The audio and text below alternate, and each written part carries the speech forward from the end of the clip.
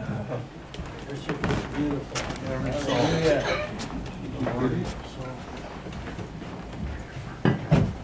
What? Even Buster wasn't saying more. Oh, it's pretty much there. It's pretty much there. Need more oxygen. Put my container. You did good today, huh? Huh? Good today. Yeah, getting over it.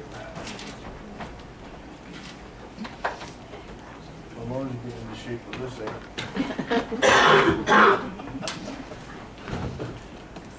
Girls, there's an Aspire Women's event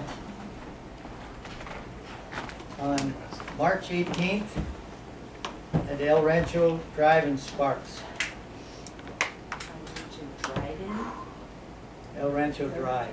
Oh, drive. It's probably where the Crosswinds Church is. Oh, no. Probably. So it's back there in the back if you want. Somebody must put it back there. It wasn't me.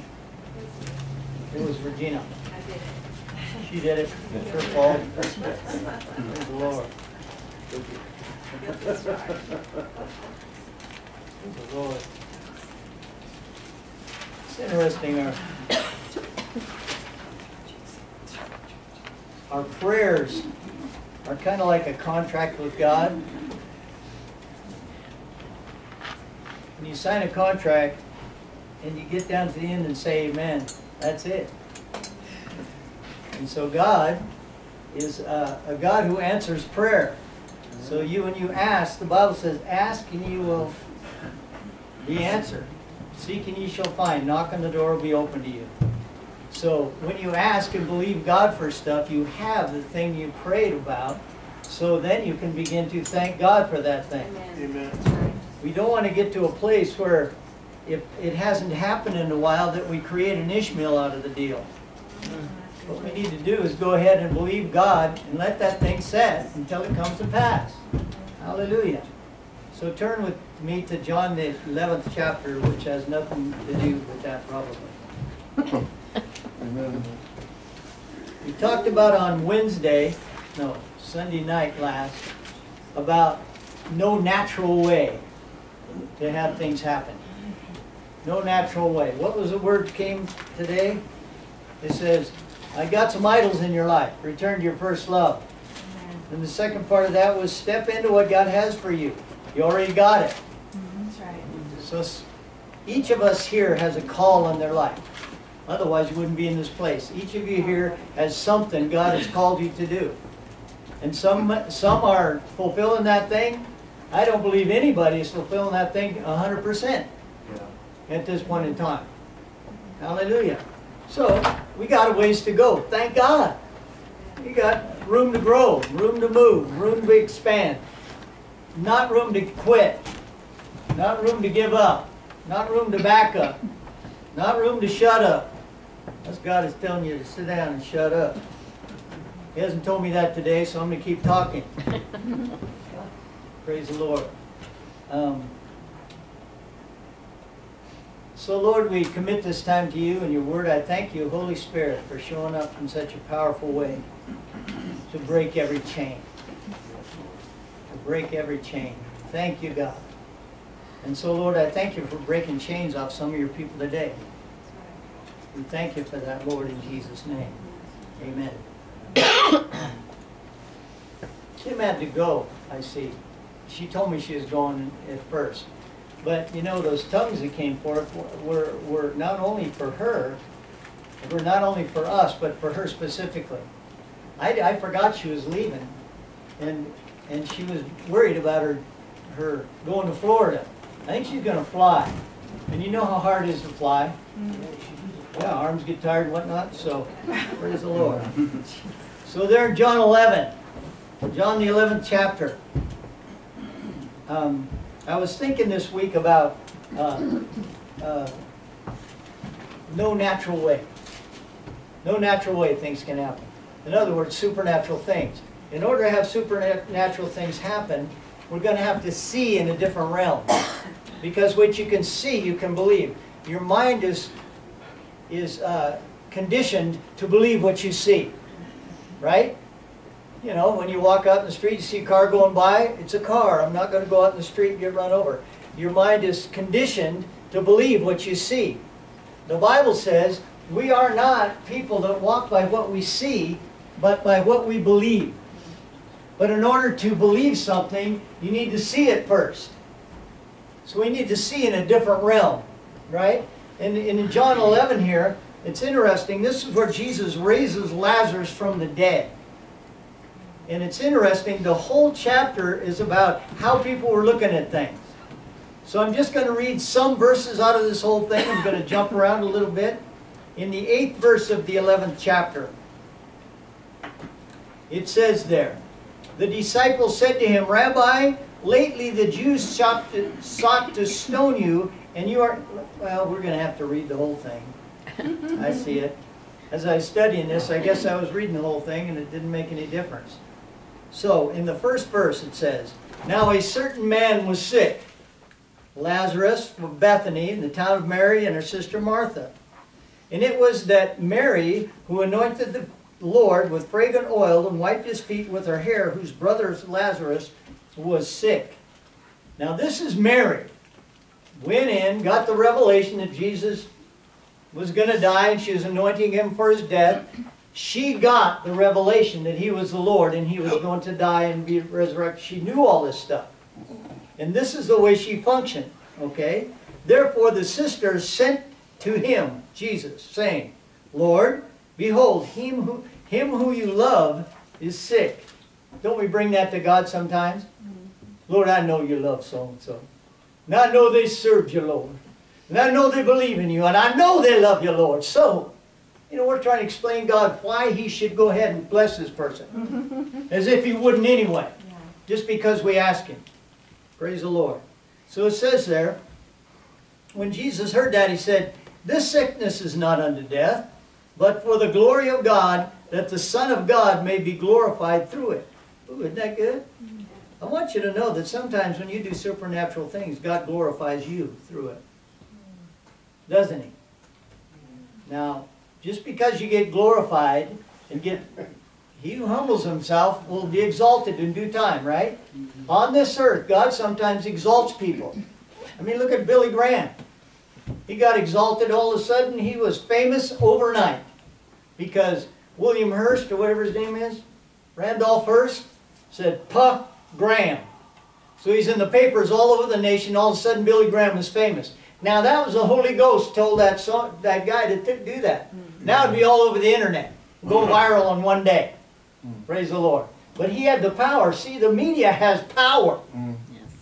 And even though in this administration, in this time, the people on the left are so goofed up, they've taken the Ten Commandments off the walls of our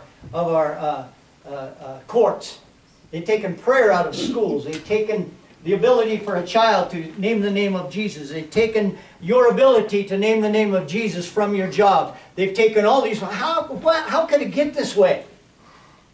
And even though that is happening, I want you to know Jesus Christ is still on the throne. He is still able to bring revival, and one soul at a time as we minister to people on and on and on. It's not time for rebellion. It's time for reformation in our own lives. The word of the Lord came forth. Get the idols out of your life.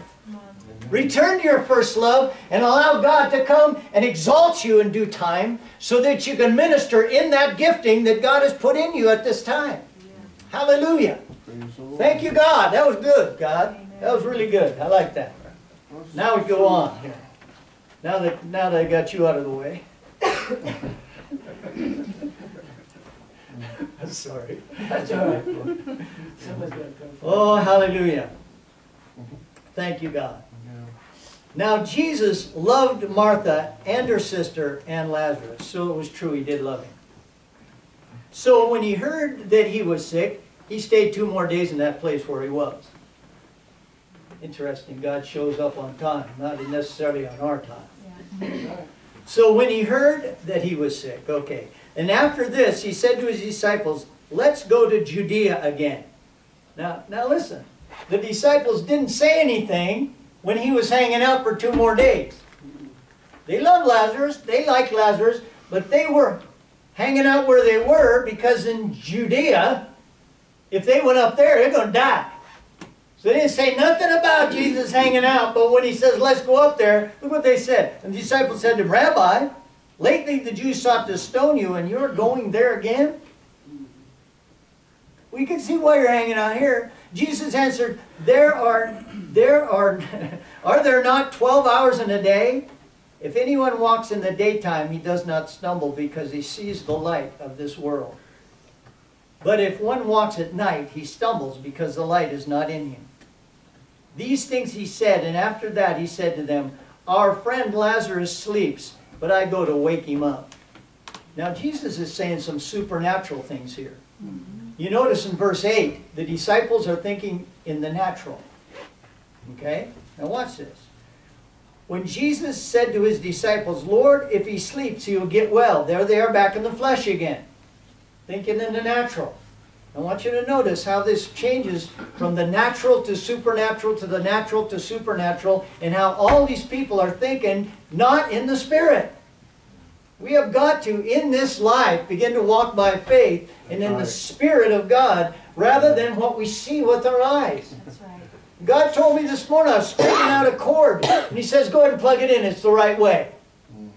I didn't even check, I just plugged it in and went, usually, it's flipped over and I can't get it in. But the Lord told me, just as he showed me that cord, so he can show us how to speak into other people's lives prophetically. Amen. God is able to guide us and lead us in everything. Not only in the little plug-in things, but in the hairy things. And it gives the tongue back here. And somebody over here interprets the tongue to one individual. Somebody back here gives another word. Somebody back here gives another word. It's all in the Spirit. It's a prophetic thing. Amen. Hallelujah. God is able not only to guide you to find your wallet, but to find some lost soul that needs Jesus. Amen. That's right. Hallelujah. Hallelujah. Lord. So, if he sleeps, he'll get well. However, Jesus spoke of his death, but they thought he was speaking about rest and sleep. Then Jesus said to them plainly, Lazarus is dead. And I'm glad. Now, he could have left it there. They'd have freaked out, right? He says, I'm glad for your sakes I was not there, that you may believe. Nevertheless, let's go down there. Then Thomas, who's called the twin, said to his fellow disciples, let's go also, that we may die with him. There they are back in the natural. Now they have faith to follow Jesus. They have faith to go down and die, but they have no idea what's going on. So they're functioning by faith, but not in the Spirit. We got to watch ourselves, guys. Just because we know the Word says something doesn't necessarily mean that's the Word for today. Just because it's the Logos doesn't mean it's the Rhema of God. Hallelujah. So, when Jesus came, he found that he had already been in the tomb 4 days.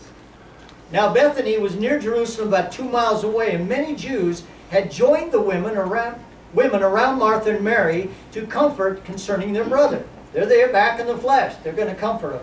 Then Martha, as soon as she heard that Jesus was coming, went out to him, but Mary was sitting in the house. Now Martha said to Jesus, Lord, if you'd been here, my brother wouldn't have died. You are late. She's back in the flesh. See this? Now what's this? But she shows a little faith. What's this? But even now I know whatever you ask God, he'll give you. So she's got some faith there. Jesus said to her, your brother will rise again. Supernatural. Martha said to him, I know that he'll rise again in the resurrection on the last day. So she knew about the resurrection.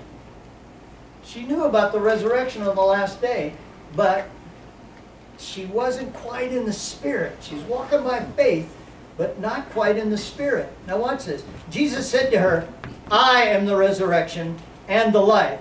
He who believes in me, though he may die, yet shall he live.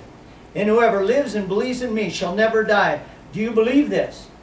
Look what she said. She said to him, yes, Lord, I believe you are the Christ, the Son of God, who has come into the world. Now, I love this lady. She got the Word, man. She's got faith. She understands who Jesus is. She's functioning, but not quite in the Spirit. And when she said these things, she went away secretly and called Mary, her sister, said, the teacher's come, he's calling for you. He was not. Now she's really in the flesh, she's lying. Right? This is interesting. And as soon as she heard that, she's probably trying to, Jesus really likes Mary, so I'll go get her.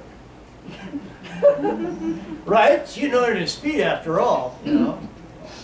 As soon as she heard that, she rose quickly and came to him. Now Jesus had not yet come into the town, but was in a place where Martha had met him. Then the Jews who were with her in the house and comforting her, when they saw Mary rose up quickly and went out, they followed her, saying, she is going to the tomb to weep there. Back in the flesh. Now all of these things are right to do. You understand what I'm saying? All of these things are good things that these people are thinking. They're going to weep with her. They're trying to comfort her. She's functioning by faith. Then when Mary came where Jesus was and saw him, fell down at his feet, saying, Lord, if you had been here, my brother would not have died. You are late. I want you to know, some of us, even now, pray things that aren't in the will of God. We just want them to happen so bad that we're begging God that they would happen. Over and over and over, we beg him and beg him and beg him. What we need to do is get to where we're hearing God, what he's saying at that point in time, That's right. and speaking that. That's right. Amen. Therefore, when Jesus saw her weeping, and the Jews came to her weeping, that he groaned in the spirit and was troubled. And he said, where have you laid him? They said to him, Lord, come and see. Then Jesus wept. Then the Jews said, see how he loved him. Here we go. And some of them said, could not this man who opened the eyes of the blind also have kept this man from dying? They were right. He could have.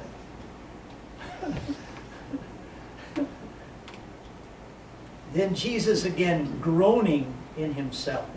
And that word groaning is the word used to express anger, to indicate a speaking or acting in deep feeling and a stern admonishment.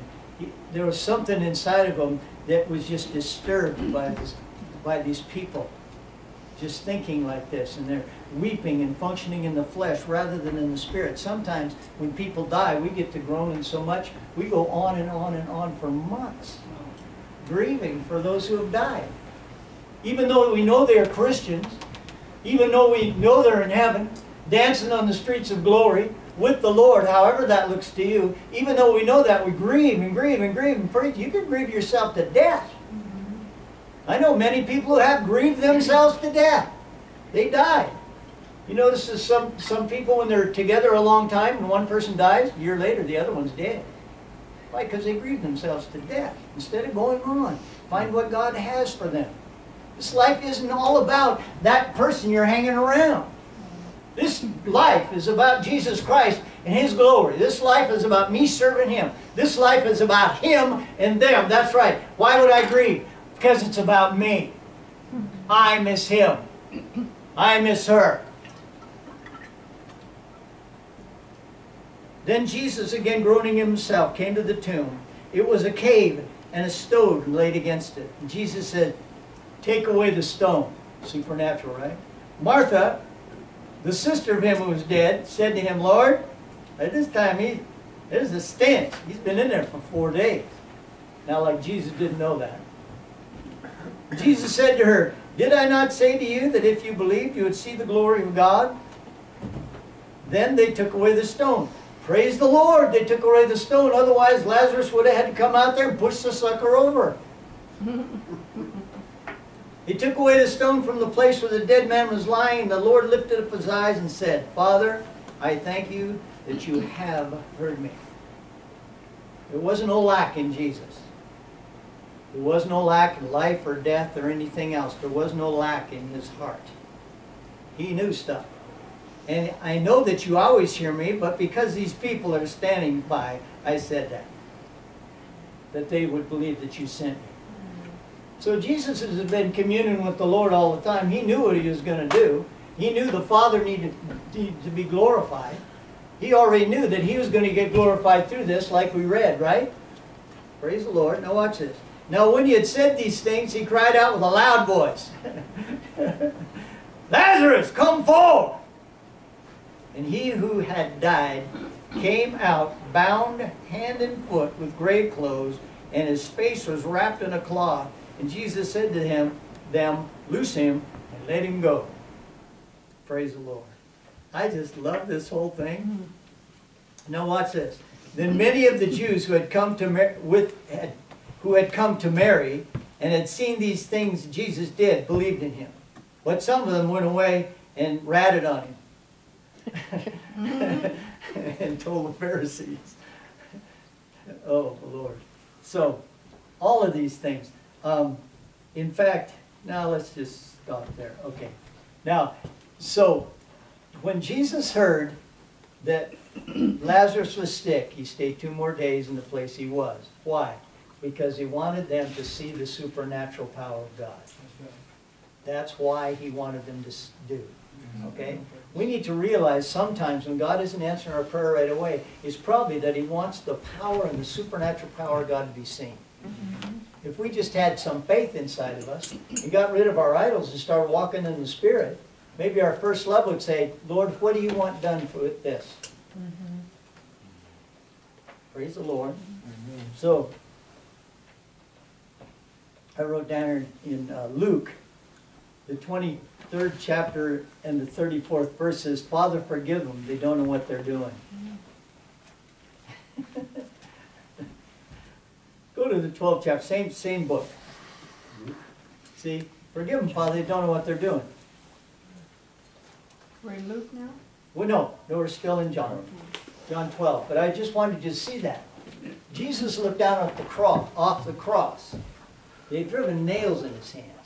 They just whipped him 39 times, smacked him around. They drove nails in his feet. He looks down off the cross and says, forgive them, Father, they don't know what they're doing. When's the last time somebody did something to you? You were so mad at them, you flipped them off and wanted to punch them in the face? And Jesus looking down off the cross, same Spirit that dwells in him dwells in you. Looking down off the Father, forgive them, they don't know what they're doing. If that person knew that you were a child of God and you were going to heaven and they were going to heaven, they would not have done that. So what we need to do, the same Spirit that Jesus did, say, Father, forgive them. They can't know what they're doing, otherwise they wouldn't be doing that. They must not know.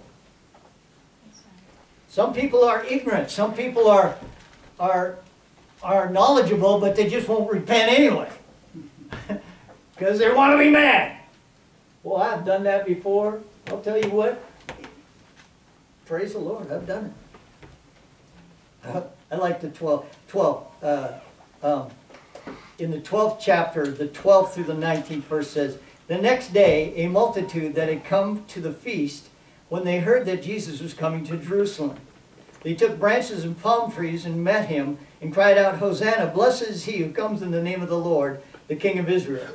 Then Jesus, when he had found a young donkey, sat on it, and it is written, fear not, daughter of Zion, behold, your king is coming, sitting on a donkey colt.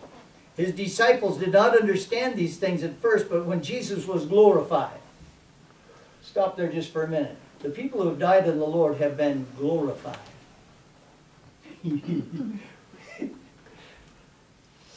I don't know if you get that.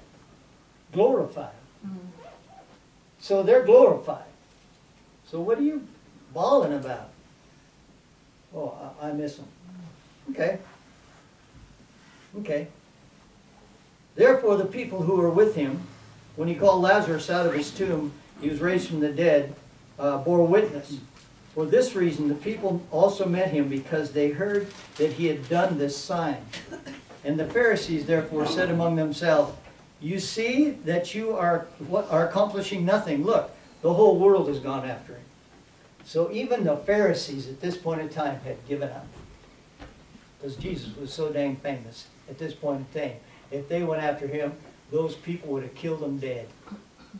So I want you to know, when God begins to exalt you and to use you and manifest his glory through you, at first probably people will be so excited. And they will be looking at you. But don't get nervous. A week later, they were yelling, crucify him. Hallelujah.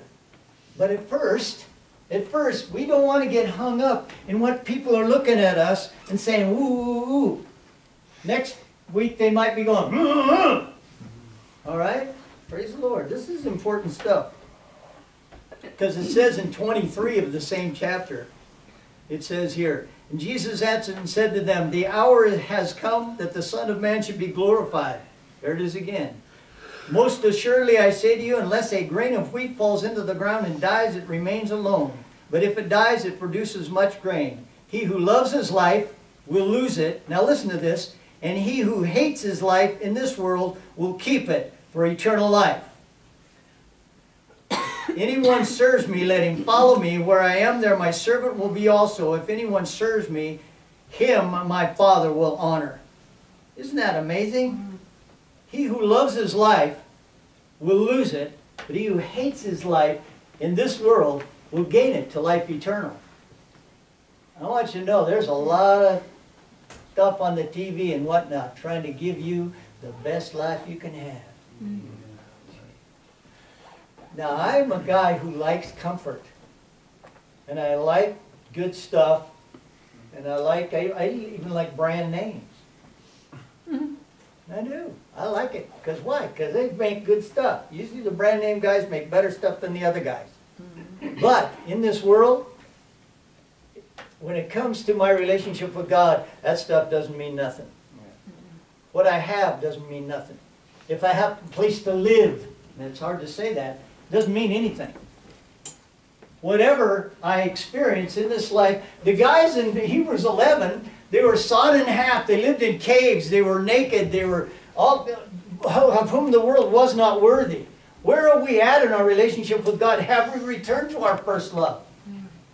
Have our hearts opened so much that we could care less about anything right here in this world? Even our relationship with our spouses, is that so important that we forsake what we see God doing? Are we supposed to minister to our wives and husbands? Absolutely. Are we supposed to love them? Unconditionally, of course. But if it comes between us and our relationship with God, it's out of base. It's out of line. It's not okay. Amen. Sorry, guys on TV. So the world says it pretty, Lord says it pretty plain. Okay. So, he who loves his life. Look at that. He says, follow, serve, and die. Isn't that something? But look what it says. Follow me. Serve me. Be a servant of mine. So what happens when you begin to follow him and serve him and you are his servant, he takes care of you. I'm yet to see the righteous forsaken or their seed of begging for bread. It's just the way it is. When we give our lives to him and to those around us, then he takes care of us. No doubt about it. There's no way getting around it. He just takes care of me. I don't have to worry about me. Worry not what you should eat, what you should drink, where you should live, what you should drive. Worry about that other guy. What is he driving? What's he eating? What's he wearing? Isn't that true? Yes. Jesus didn't come to be served. He came to serve and give us a life, a ransom for many. Have this mind in you, which is also in Christ Jesus, who being in the very form of God. He laid it down. He laid it down. If we lay down our lives, we be happy. That's what happens. We get happy after that. And when we do forsake those things, those idols in our life, then not only are we happy, we're powerful. Because you can't have idols in your life and be powerful. It's really, really difficult. So if you have some idols in your life, just lay them down, return to your first love, get rid of the idols, and power will be yours. That's the way I read it. If you read it different, okay, that's fine. Walk while you have the light. Otherwise, darkness will overtake you. 35 and 36, same chapter.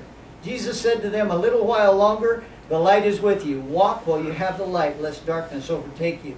He who walks in darkness does not know where he is going. While you have light, believe in the light, that you may become sons of light. The Lord is telling me, there's darkness on the world today, and if you submit to it, you're walking in it. He says, take the light that you have and walk in it. Take the light that you have and walk in it. Walk before the Lord. Follow Him. You can walk in the light or you can walk in darkness. It's really, really, truly yours. In fact, I read a story today where a woman wanted to see her mom. So the Lord took her to heaven to see her mom. And her mom was sitting on a rock. Sitting on a rock on this lake. She had her feet dangling in the water. And it's beautiful. And the lady, wow, went up to her mom. Mom says, hey, stick your feet in the water. It's really nice. Stuck her foot in the water. Wow, wow, the peace of God was all over and all these things. And at the end, she says, this is nice, but where is He? Says, where's Jesus? Says, well, He's here. He's the sun. He's the lake. He's beautiful, isn't it? This is Him. This is Him. She said, okay.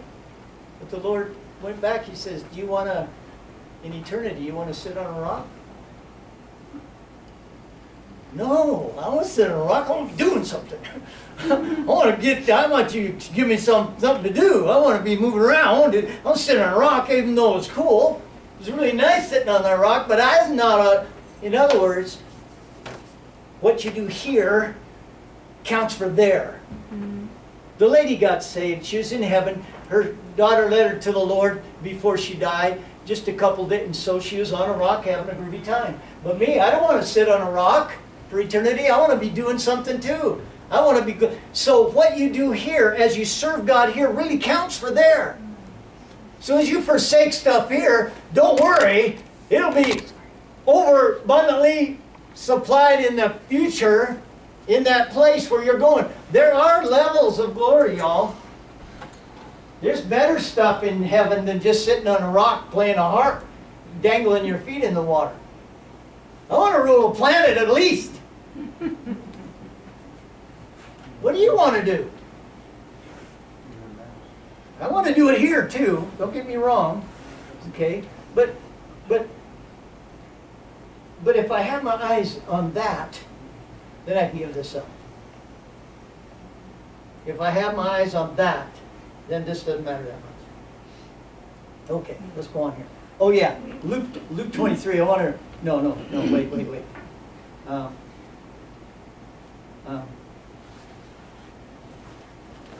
Yeah. Maybe not. Oh yeah. John 12 still. The 42nd verse says, nevertheless, among some of the rulers, many believed in Him. But because of the Pharisees, they did not confess Him, lest they should be put out of the synagogue, for they loved the praise of men more than the praise of God.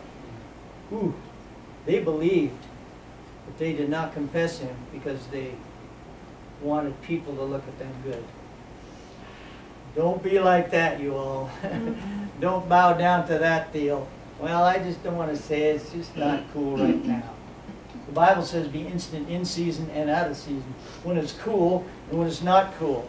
When it's okay or when it's not okay. Be aware of what God is doing and do that. Speak that. Go there. Praise the Lord. Don't let the fear of man overtake you. In fact, in 2 Corinthians says we're going to have this place in heaven. Okay? Kat Kerr went to heaven like, I don't know, 1,000 times or whatnot. She says it's a pretty cool place. I'll leave it there. If you want to know about her, go find out. Okay? Remember Rahab? It says in James 2:25 that she is justified by what she did, even though she was in fear of retribution. She was afraid of the people, but she was not like the Pharisees. She forsook the fear of the people, feared God more, stuck them up in the rafters and saved them alive, and therefore saved her life alive, and therefore she is a descendant of Jesus Christ, or Jesus Christ is a descendant of hers. She's in the line of the Lord. This whore that was living there in Jericho, praise the Lord, she lived. She is the only one, her and her house, she's the only one. Isn't that the coolest thing you ever heard? Why? Because she didn't fear them as much as she feared the Lord. And what did she say? Oh, you guys, everybody's afraid of you guys. Isn't that right? She says, the fear of you has gone on to all of us. Everybody's saying, man, the Lord their God is with them. You know? And they're scared, so they shut the doors of Jericho, great big walls and stuff. They thought they're safe inside of there. Anyway. We are designed to believe what we see. We need to see in a different way, in a different realm. In our passage, Jesus saw in a different realm. Okay? In 2 Corinthians 10:3, and I got this from Pastor Winston. We were watching part of this, and he says, it says there, casting down imaginations and everything that exalts itself above the Lord. What about your Holy Ghost imagination? What about the good part of your imagination? You've been using that? Your imagination will tear down the walls of your natural thinking. If you can imagine something, look at Walt Disney. They have a thing called Imagineering. They just get people in a room and just think stuff up. They just imagine stuff. Let's imagine this. Well, yeah, it's cool. Let's imagine this. That's cool. What are you imagining? What are you using your imagination for? It says, you cast down every imagination, everything that exalts itself above the knowledge of God. Well, what are you imagining in your knowledge of God that He wants to do in this earth? In the last days, you poured out a spirit on all flesh. Your sons and daughters will prophesy. Your old men will dream dreams. Your young men will see visions. Whoa! Let's not let anything kill our dreamer or our visioner. Right? Let's not let anything kill that thing.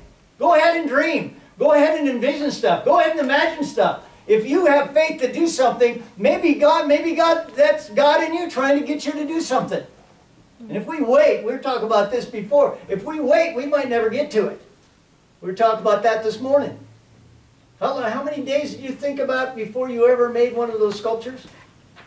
9 days in a row.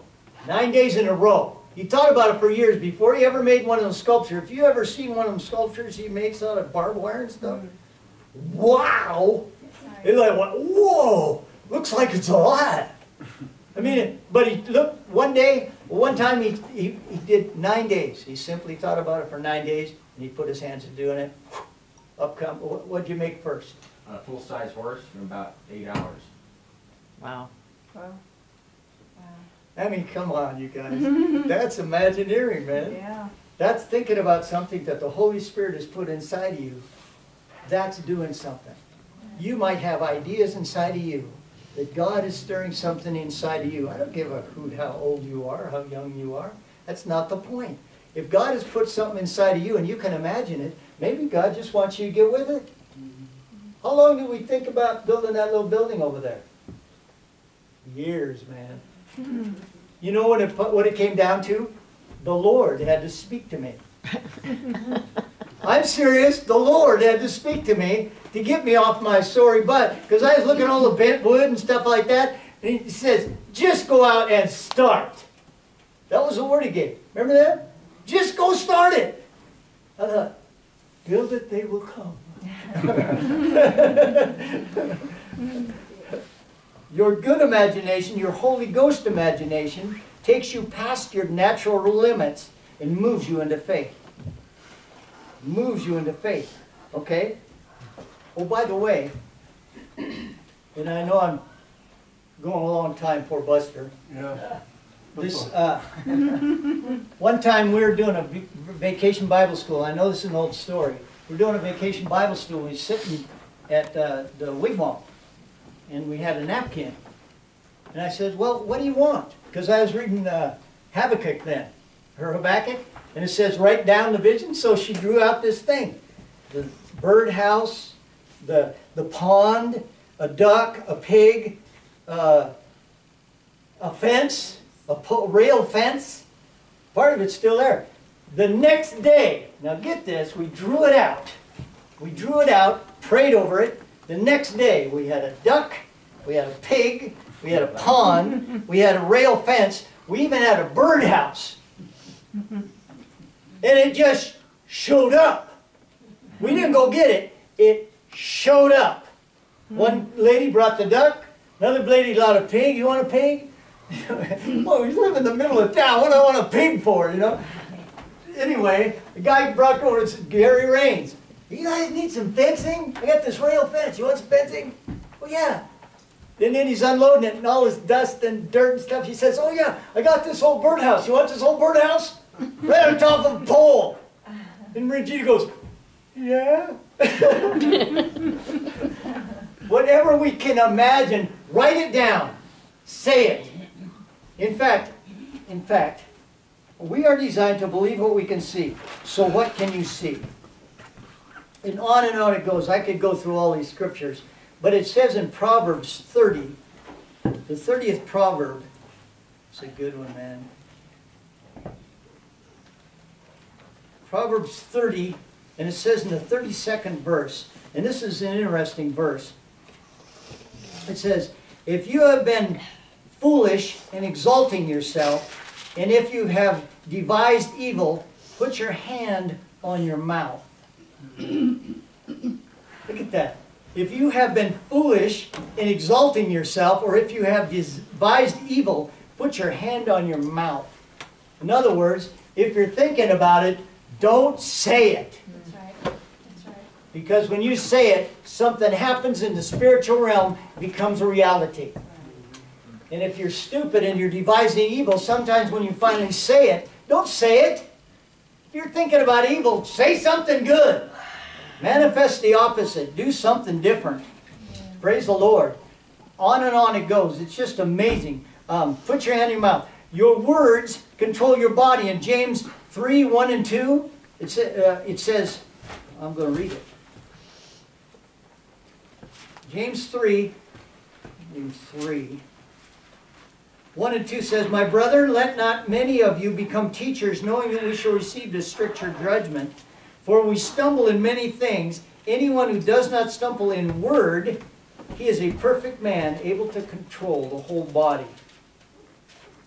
He who does not stumble in word can control his whole body. Your body is controlled by what you say. That's pretty freaky. All right, let's go to Hebrews 11 now. We're almost done. Past James. Before James, yeah. Okay, and I've been in Hebrews 11, I know, for months. But we were there anyway. Hebrews 11, we've read this scripture over and over. It says, and these all died. Speaking of the heroes of faith, these all died in faith, not having received the promises, but having seen them afar off. Oh, man. They were assured of them, they embraced them, and confessed that they were strangers and pilgrims on the earth. Now look at this. Those who say such things declare plainly that they seek a homeland. They who say these things declare. I decree and declare, da-da-da-da-da. Remember Joel Osteen, every time he gets up, I decree and declare. Why would he do that? Because it says right here, those who say such things declare plainly that they're seeking a homeland. They don't seek one here. They got their eyes on a different place. Praise the Lord, praise the Lord. Now look down here in the, let's jump down to the 16th verse. It says, but now they desire a better country, that is a heavenly country. Therefore God is not ashamed to be called their God. Why? For he has prepared for them a city. Why did he prepare for them a city? Because they believed he had one. God gets busy when we believe him. You know, Jesus went to prepare a place for you. If it wasn't so, he wouldn't have said it. He ain't going to leave us orphans here. Hallelujah. Now in the 26th verse, I got a definition. It says, this is about Moses. He esteemed the reproach of Christ greater riches than the treasures of Egypt, and he looked to the reward. Now listen to this. This is the in the Strong's Concordance. It says a graphic word combines two, away from and to see. The word literally means to look away from everything else in order to look intently on one object. What were we singing this morning? Jesus, only you. Jesus, Jesus, it's only you. Moses looked away from the wealth of this world system towards a messianic future. I want to read that little thing again. The word literally means to look away from everything else in order to look intently on one object. So what do we see? What do we see? Okay. I want to read this too. In the 9th chapter of same book, in the 24th verse, it says, "For Jesus has not entered the holy places made with hands, which are copies of the true, but into the heaven, now to appear in the presence of God for us." So jump down there to 27 and 28, and it says, and as it is appointed for men to die once, and after that the judgment, so Christ was offered once to bear the sins of many. To those who eagerly wait for him, he will appear a second time, apart from sin, for salvation. I'm serious about this. If you are not eagerly waiting for him, you do the math. Let me read it again. "For Christ was offered once to bear the sins of many. To those who eagerly await for him, he will appear a second time apart from sin for salvation." If you care more about this world, Jesus will let you have it. God will let you have it. If that's all you want, that's all you'll get. The Pharisees, all they want was the praise of men, so they stood on corners and prayed out loud, so everybody saw that they were praying. They'd wear these long things and all these tassels and crap on them, and they wanted people to see them. The Bible says they have their reward. If all you want out of this life is here, then that's what you'll get. That scares the crap out of me. I don't know if it scares you. The fear of God is on me, you guys, because God is speaking to me the exact same things. Get rid of your idols. Find out what God has for you and do that. And quit looking at this world and quit walking in the natural. Start walking in the Spirit. Yes. What do you see? What can you see? If you can see it, you can believe it. If you can believe it, it'll come to pass. And you begin to speak what you say. If you're not saying, just keep your mouth. If you're devising evil, put your hand over your mouth. Don't say it. Say what you want, not what you have. Now I'm going to read a couple more scriptures. In the 10th chapter of the Hebrews. Two more scriptures. In the 10th chapter of Hebrews, 35 through 38. "Therefore do not cast away your confidence, which has great reward. For you have need of endurance, so that after you have done the will of God, you may receive the promise. For yet a little while he is coming. He will come and will not tarry. Now the just shall live by faith. But if anyone draws back, my soul has no pleasure in him. But we are not those who draw back to perdition, but to those who believe, to the saving of the soul." Now in the Revelation, the last chapter, towards the very end, it says in the 7th verse, it says, "Behold, I am coming quickly. Blessed is he who keeps the words of this prophecy of this book." In 12 it says, "Behold, I am coming quickly, and my reward is with me, to give everyone according to his work." In the 20th verse he says, "He who testifies of these things says, Surely I am coming quickly. Amen. Even so, come, Lord Jesus." So we say that right now, Lord. In Jesus' name, we thank you that you are on your way. That you are the one who's here. We thank you, God, that you, even so, Lord Jesus, come quickly. We thank you for this word, Lord. We thank you for it in Jesus' name. Amen. Praise the Lord.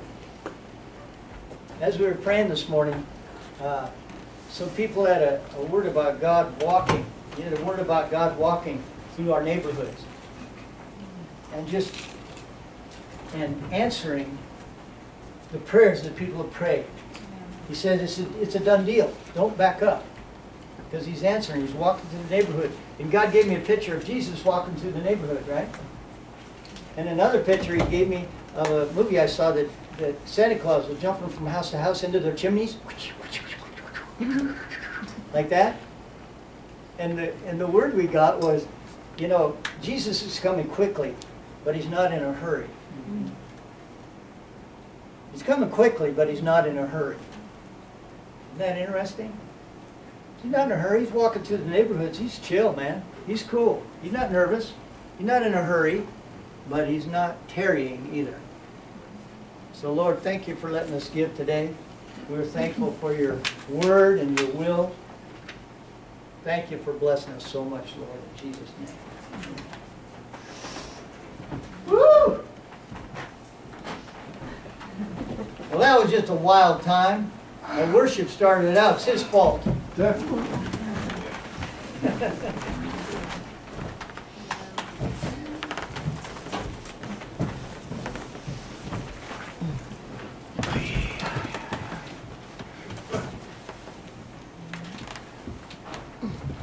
Remember Joshua when he went in with the 10 spies? Caleb and Joshua?